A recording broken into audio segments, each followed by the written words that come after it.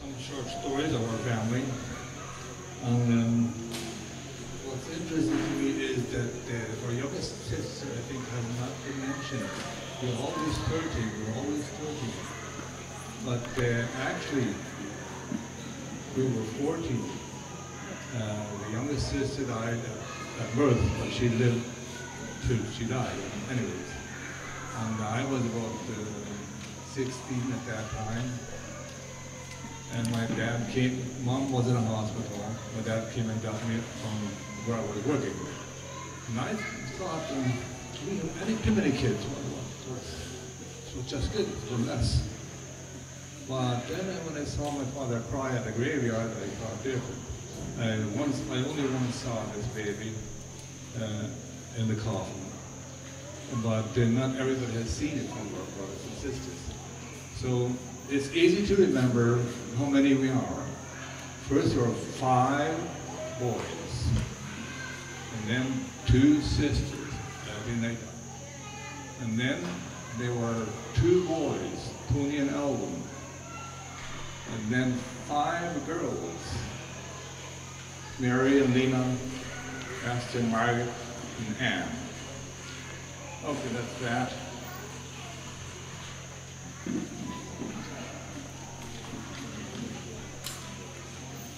And I always remember what kids are thinking, small children.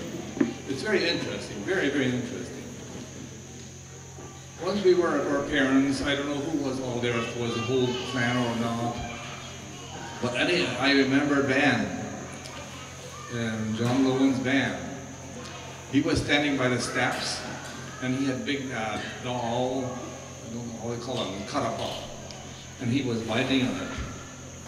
And then Elizabeth, Nana's daughter, she saw that, and she said, Pop Eta. And Dan said, I'm built you. I'm built. He thought he was told him a Bob leader, but he didn't, just eating the doll. Actually built him. And much later, when the boys were a little bigger, they lived a while between our place and grandparents' place. And I haven't seen this, but I heard the story. The boys were home alone. The parents had gone somewhere else. And they had a player which most people didn't have in those days. And they had it, of course, as loud as they could. And John was singing, too, big open mouth. All of a sudden, he could not close his mouth again. It went out of the joint somehow. And then they went to the grandparents. I think maybe just Esther and Margaret took care of that. And Peter and Ben would come along and said, nothing happened to John. He's just acting. Nothing happened to him. They were sure nothing had happened.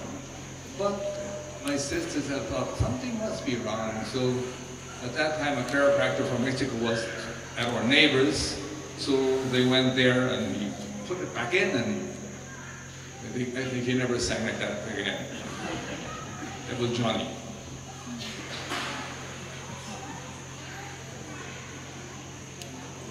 And another story is, Aaron knows better about it than I. Nano told me what they have thought when they were small children. And back in Canada, and my dad was an old timer. He had 4 big draft horses, and he would plow. He would work 120 acres with those big horses, 3-4 horsepower.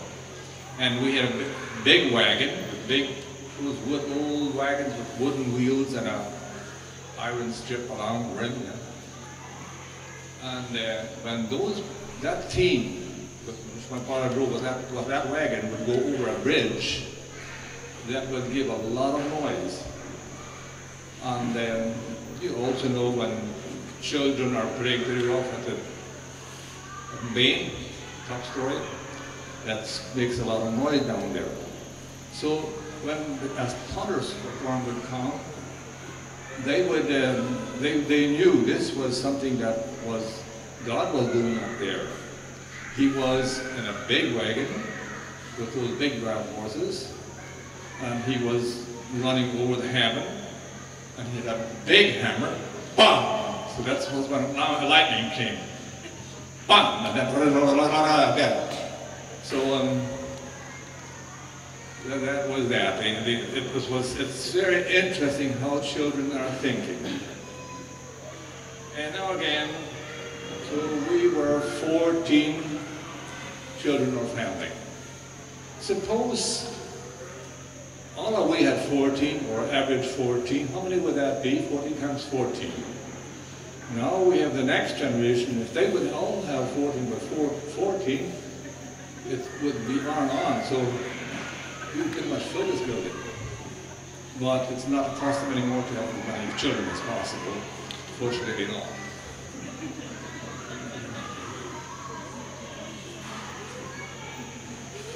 And John was always special.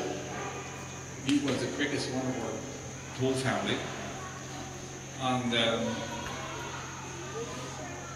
he was often driving from the United States to Belize, taking loads of second-hand goods. One time he turned over. Most of the time he had accidents. He was not a good driver. And then he turned over, and while turning over, he remembered a little way back there was a skidder. So as soon as it stopped rolling, he ran back to that skidder because he wanted to put him back before the oil and the water ran out. So they came and put it up, and he was on his way again. And one time when he was driving, a police stopped him. And you see, those Mexican police, we didn't like them very much. And he said John had a gun. No, I don't have any. You have a gun. Give me the gun. I don't have any. Give me that gun. If I had a gun, you wouldn't live anymore.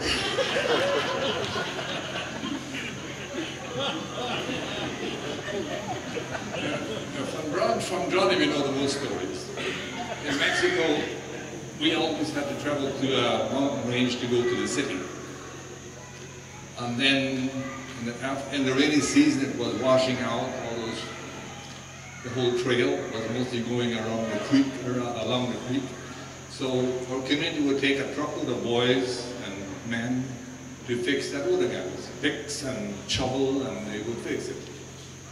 And one time they had dinner. Then, well, after dinner they start wrestling. And John would like to wrestle with anybody. He was not afraid of it. But nobody. Because there was no shame. He was chaparrito, he was small. There was no shame if he would win. And if he win, he'd be like that. And then Abraham Thesis David, he was a big boy. And somehow they agreed they would wrestle. And David stood, I haven't seen it, my brother-in-law saw it. Stood there now, he would lay this little child down.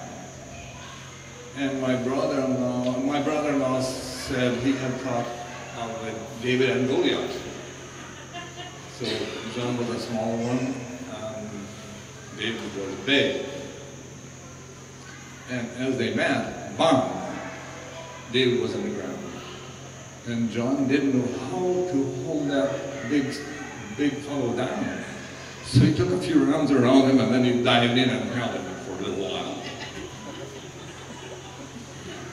I could tell stories of John for a long time.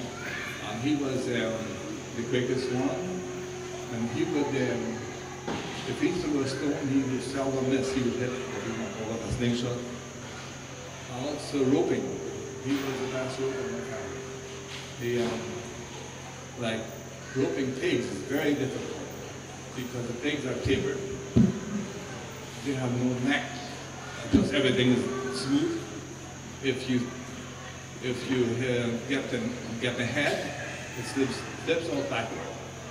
If you have the head and 2 legs, it will go through. So you have to rope it head and 1 leg, then it stays. And he could do that too, which is pretty tricky.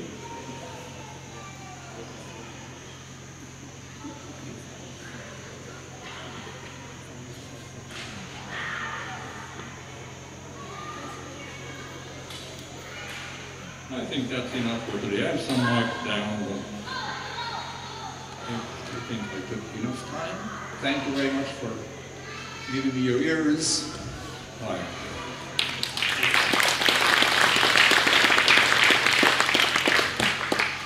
I remember one time Uncle John, I remember very little of him, but he was bragging he drove from Canada to Belize in 3 days.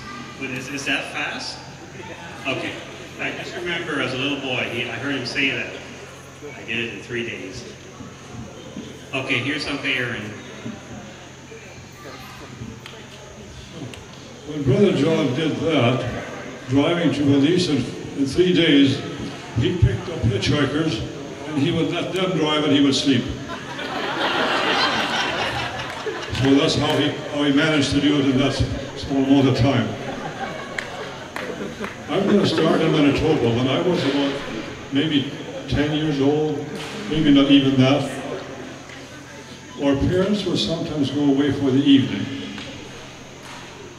And they would take maybe the smallest child along, maybe two, and I was left to babysit the fairly big family by then. So it was during the Second World War. And I never told my parents that I was afraid to be at home alone. So I used to pull all the blinds down in the whole house. All the blinds were pulled down so that the military aircraft couldn't see our house and bomb it. So anyway, there's another the way children think. And I was only a child, and I was looking after the boys and the girls and diapering and all, and it was not really that much of a problem for me because I did it all the time. So that's just a little story about Canada. And then we moved to Mexico. I was 13 years old. I always say, and then I was only there for 7 years. So I came back to Canada, and just for a visit. I was going to visit my cousins. I was missing them a lot. All of them stayed back in Manitoba. So then, it sort of ran away on me. But anyway, Mexico was a very, what I was going to say, I spent all my teenage years in Mexico actually. And nobody thought anything of it when my brother and I, Manuel and myself, were 15 and 16 years old, and we would go to the bush, to the mountains. 1/4 of the 50,000 acre ranch that about 80 families bought was mountains. And my brother Manuel and I thought we had the best job in the world. The other farm boys, they were all on the fields and doing dusty work, and we were in the mountains during the winter, and the sun was shining beautifully to the canyons. It was quite warm, and we were tenting. Mother would send us a case of canned beans, and we'd have some potatoes. We'd fry potatoes ourselves, and we'd cook porridge, and we had gruven if we were lucky. So, and doing the dishes was very simple. We just threw the dishes in the creek and retrieved them for the next meal. So that was the life as far as we were concerned. And then I decided I wanted to visit my cousins in Canada. So I went back there. I was only going to stay for maybe the summer and earn enough money to pay for my trip there. Peter Hebers took me in their car. I think they only had one child. They charged me $20, but it took me all summer before I paid them. And then I went to First Mennonite Church because I was working at Christie's Biscuits. George Weave took me to First Mennonite Church. And then during that summer, George Weave asked me, would I like to see a girls' baseball game? Our church is going to play, girls are going to play baseball against another church. So then I thought, oh goodness, that first base person, I've seen her before. And a couple of weeks later, I guess we double dated, and like with George's girlfriend and Anne actually. And then I told her when she sort of scarf in the evening that I'd seen her the first day I was in Winnipeg. And she says, no, I don't believe that. Well, it says, your desk was to the left of the door that went to the shop, and I was only working here for 3 days, just counting stuff, and I married the first girl I saw in Winnipeg. As a result, my mother cried an awful lot because I didn't come back to Mexico. I stayed in Canada. And when this move to Belize was on, I sort of deliberately paid for my parents' bus trip to come visit Canada. And I wanted to convince them that they shouldn't move to Belize. And we had one shop where there was quite a few black people in the window. And I said, that's the kind of people you're going to be living with. Don't move to Mexico. But they didn't listen. And then I was working as a trainman by that time, so I could travel free even on American trains. So I was going to visit them before they left for Mexico. But they didn't heed me. And by the time it was time for me to go, they were gone to Belize. And well, the next chance, Anne and I were married. I asked the parents' permission, and they said they couldn't say no. Well, they realized that wouldn't do any good. And then we went to Belize for our honeymoon. So we got to the airport. We let the parents know well on time when we would get there, but there was nobody at the airport to meet us. So there was a station wagon took us to the Royal George, the most expensive hotel in Belize City, and then we didn't know how we were going to go on from there. So then Anne and I walked down the street in Belize City, and we went to a hardware store, and we saw this man his name was Peter Madison. So I approached him, and I told him, I said, you were working at the customs, at the U.S. Customs, when I went to Canada, and I'm just wondering whether we could help us. We were going to try to get to Spanish Lookout. So he called a cab for us, and he told this cab driver on no uncertain terms that you get these people to mile so-and-so, and he did, of course. And then he looked at the way my wife was dressed. She had quite a V-shaped dress at the back. And he said, when you get to Spanish Lookout, the people are going to throw stones at you. So, well, of course, I thought that was kind of funny, but I was the oldest in the family, and I would have no trouble controlling things like that. So now I've gone from Manitoba when I was about 8, 9, or 10 years old to Belize. So that's a short story of the 3 countries I've been to a lot.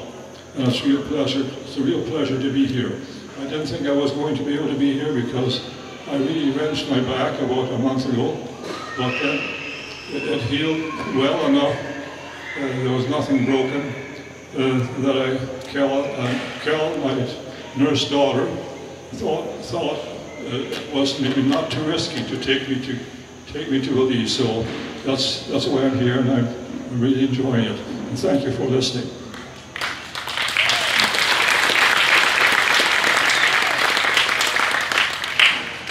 Thank you, Uncle Aaron. Is there anybody else from the uncles and aunts that would like to say something?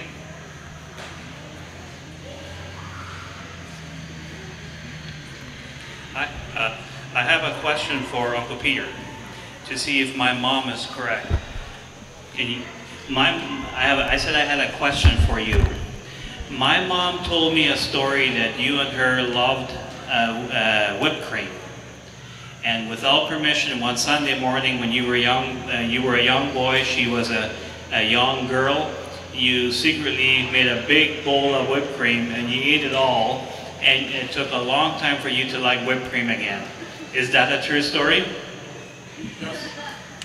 Just I and Abe was home, and we make a lot of ice cream, and we want to not over because the parents shouldn't know that we eat ice cream, so we eat it all, and that take many years that I eat ice cream again. Okay, so I had a little part of the story wrong. I thought it was whipped cream, but ice cream, that would make sense too. Anyway, if I remember right, my mom said it had taken many years for you. I would like to ask you, do you like ice cream now? Yeah. Okay, by now he's liking it again. Anybody else from the uncles and aunts?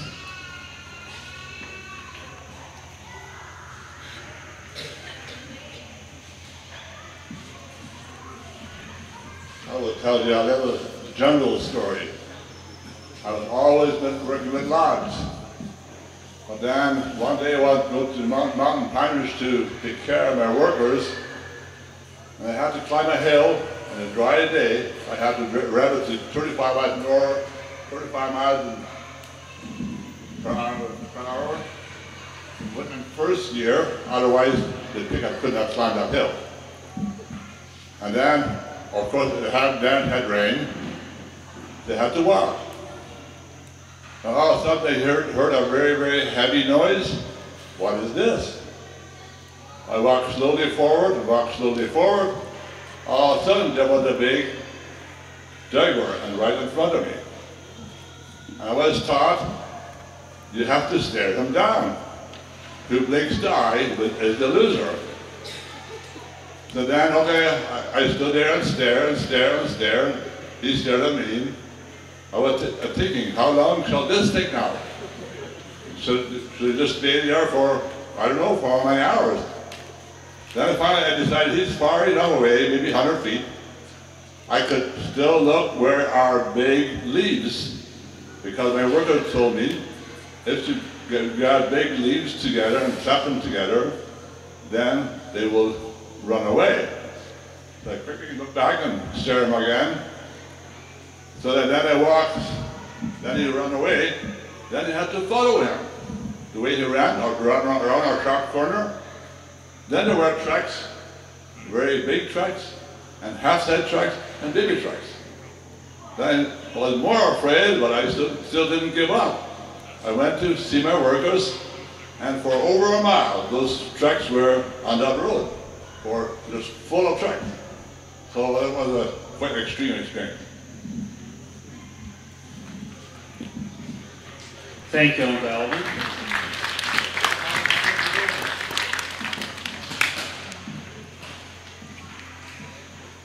Now, if there's any of the cousins, or the older cousins that want to say something, if the uncle and aunts have said what they want to say, I could pass it on to some of the other ones that want to say something. I know there's a few.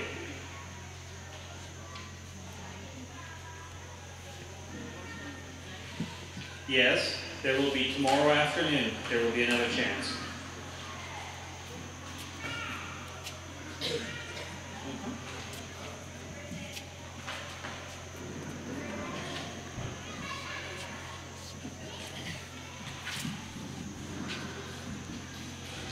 Ik wil wat van Uncle Abe reden. I learned a very valuable lesson from Uncle Abe shortly after we moved to Belize.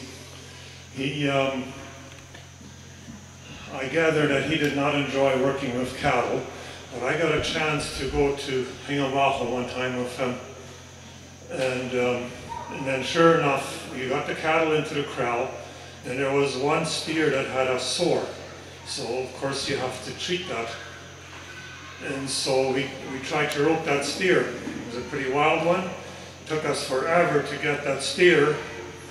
And finally he said, well, you try. And I had never roped an animal before, but I tried for quite a while and I couldn't get him either. And then he tried again. And then finally he said, I'm going to throw 15 more times. And then if I can't get it then we're just going to go home without treating this animal, because it's just, he was getting frustrated and it just wouldn't work.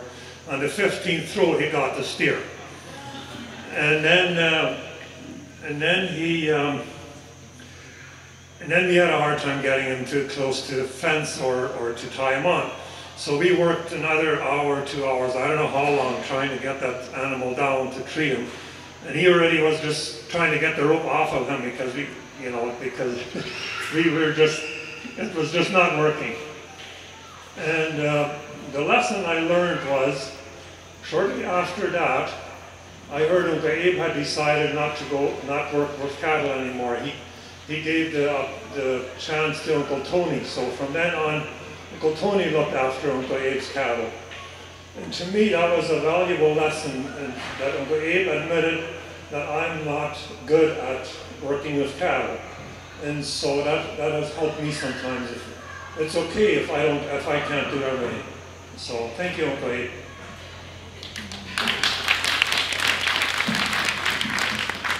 Thank you, John.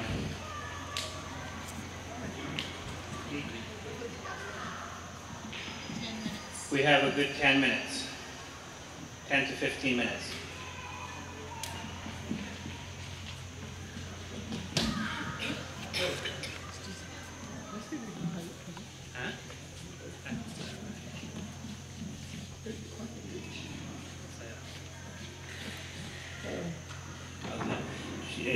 She's going to say something in German. Ik heb deze dag, als ik kom hier wat te share van meine Schwester, weil die noch gesagt haben, sofort da gekommen, haben wir mit der Biene jetzt fertig überfliegt werden, als uns dort so special. So ich dachte, können die dann bitte vertalen, weil mir als Kind ab und zu nicht Eindruck als gewartet. Ja, Arn, dus hij eerst al zei, hij vindt een kerel van Mexico. Als hij een jonge jongbier, bij de oude valt op zwaar, maar hij voor. En hij vond gewoon een zeer fijne merken. Dat we aan onze familie zeiden, we zijn een kerel komen te, een Belize komen te anniversary, wie gelijk de aan zo ja. En ja, en dan waren Merno, hij op de reis weer van Mexico naar Belize, dan de lange zware reis met vraag. En dan zeg ik aan river omkijken, dan weer zien je girlfriend, dat wordt zo dronken. Dat we naar hem geworden. En ik leid hij wordt door met hij wil een beenvries krijgen. En hij wil ik zei nooit worden met beenvries. Hij ging veel naar beenvries en dan die beenvries en zei live to the namen. En vielleicht als het zo is niet dus oké stel dat dus aarde lemmers dat we beenvries Brother früh, ziemlich früh, und das Brother kommt, der ein Blattschlag gedauert aus Mexico. Und dann ist, ich andere mal noch geen frisch aan, maar dat laat je geholpen had. En wat hij niet meer genoeg, maar die gewoon. Dat is wat hij dan weer. En ja, hij bevriest zich dan in Mexico met een beetje, de Maria Reimer. ja. En ze had 5 kinderen. Hij zit in 5 kinderen, ze kwamen in Belize. Als ze bevrijd werden en we waren zo. En deze kinderen werden als besonders zeer gevierd, en zeer schijnbaar die 5 kinderen speelt. John weer maar aan met zijn kinderen jong, hij kon op mij op zijn schouder met, want ze te veel naar ons komen. En dan en waar broeder John, hij bevriest zich met een Maria Reiner. En zij hadden al een Tina Young, en Johnny. En zij kraken met, als zij bevriest zich, dat hart aan de aard. Die een zware verhaal, dus ik wil dat niet vertalen, maar dan is het 2, 3 jaar, dus Tina Johnny. En die kraken het tegelijk naar Belize en hij. En ik denk dat ik wel zeer schijn met dem Tina Johnny spelen, want veel Spaß met dem. Hij had zeer veel gedaan. En hij bevriest zich dan met Lisbeth Penner. Van Lisbeth heb je veel beter dingen geleerd. En zij hadden niet kinderen, de ene kinderen, ze hadden veel gelegenheid voor andere kinderen te wachten. En over dem, ze kunnen zich 2 meisjes adopten, die zeer groot werden. En ze hadden nog een keer ze een daarvan. En bij Pieter was hij wordt met Ella gewoon. Als ik had veel eigen wilde vrienden, weet ik niet zo wat. Maar hij kreeg er aan woord geroet. Hij zag het als met oors, is echt te hulp. Hij zag really how Isaac had decided hij would. En daarnaast is een Thomas Dexter, ja. En dan, ja, en hij wordt. En na had hij zeer had die wetter mannen en zijn had die wetter zien nog naar mijn leven had ik nooit beleefd en dan ik had gehullen had waar ik Pieter Valley geworden in straat te nemen en ja dat liet hij zich dan weer niet ja dan denk ik naar deze weermannetje en dat hij dan met Thomas Dexter John zijn ma wat hier doet stond en ja en zij had 3 kinderen arbeid, zelfs voor leven maken, ze zat, want eens nog heen am stal en hield en ze wist niet wo ze zo maken ze kunnen niet schwere leven maken en dan hier hadden de haar ouder aangegeven dat had een paar levens gehad nog grote jongens. Ja, en hij trok dan, als hij zo viel, hij kwam te zien in klas, op de bij John, weet je zo. Ja, aber de andere van Belize zijn kinderen te klas, hij bevriest zich dan, ze weet nog met 3 kinderen en ze komen dan naar Belize en ook waren hier de kinderen bij ons. Ik weet dat man daar merken die, nou ik weet in Zwarte Hoge uit was, maar ons wie dat was, zeer kans van die 3 kinderen. En daddy, zei hier een zeer smakkend merken, ze had veel chances. De vroeger allemaal waren jongens naar en zij wil. En mama wie zei nee, jongens zoals kinderen zoals die wat goede potten bevrienden. En dat hier even een beetje, mensen worden meest frustrated was, Loewen is een aangekomen, dat weer daar achter. Dat je mama gewoon jullie ouders gewoon tevreden had. En later, ze liet zich dan met doof. Zei die ook. En met later weer een persoon wat je zuster, ze wisten dat want ze met later iets wat shared, wat van haar secrets, later zei dat niet wieder. Dat weer te verlezen. En doof weer een zeer interessant aan hij hoort wat hij vertaalde en dan interesseerde wat hij vertaalde. Dat is nog zo staan. Ja, dan zie je dat de koningin Elven een meisje. Dat ja, die werden ziemlich, die werden een team. Die gingen op de show en die werden met de jugend en die betjeerden ons tegelijk. En schijnt ze die werden ook alle tegelijk een partner krijgen. Die in alle levens hadden dan double class. En kandidaten weer aan 20 jaar oud. Nee, maar not Loda. Ja, en Esther Margaret, die ook zo staat, ze weer een team wat ze sehr Töpfstände einmal von Jörg ab. Sehr viel gezongen. En als ze dan respecteerde, besonders veel had ze dan gezongen. En ze kreeg nog bij een goede eigen partner natuurlijk, maar een harde bruid. Zo dan hebben we drei verdammt en drie Schwestern von verdammt Schwester hier. Even wie ik Floß en Alden en Greta. En dan nog Andus en Anton. That's my story.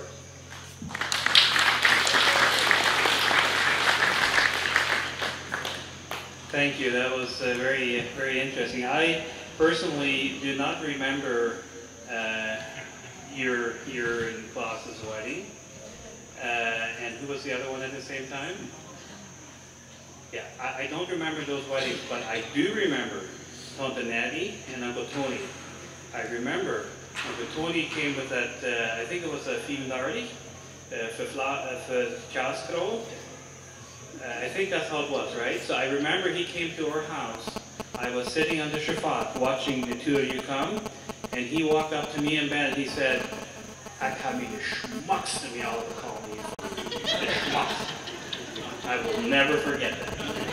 And me and Ben, we agreed.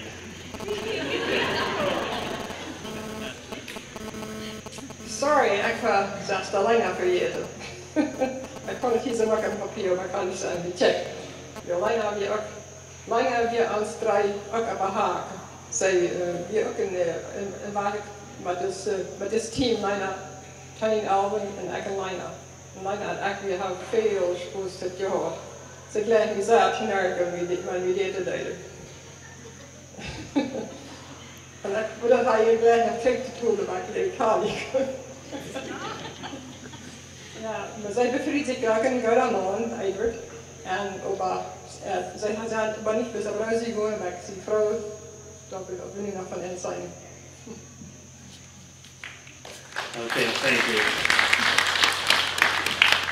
I think at that time when Uncle Tony and Tante Natty had their wedding, I would have been 4.5 years old. So, and the other two weddings were when I was 4. So I think that was a little too early to remember. I wish I had remembered, but I don't. Okay, I think, is that it for today? I don't know is there any announcements to make? We will have some time tomorrow again, tomorrow afternoon. But I will hand it now over to Abe. This bench comes from Morehouse. Yeah, I think From our grandparents. So this bench is from our grandparents. I think it is also the same bench where Carol yeah, that little girl. All right, so. Yeah, for anybody who wants this bench, it's a very special bench for at least 6 of us. One of the very famous pictures my dad took and was not credited correctly for in the Mennonitische Post in 1964 or something. The 5 or 6 of us girls are sitting on this bench, and all of us are here at the reunion. And we would like to have a picture taken on this bench together before it goes home. All right, all 6 of us, all 6 of you, you go and sit there and we'll auction the bench. There's a little history behind that picture taken.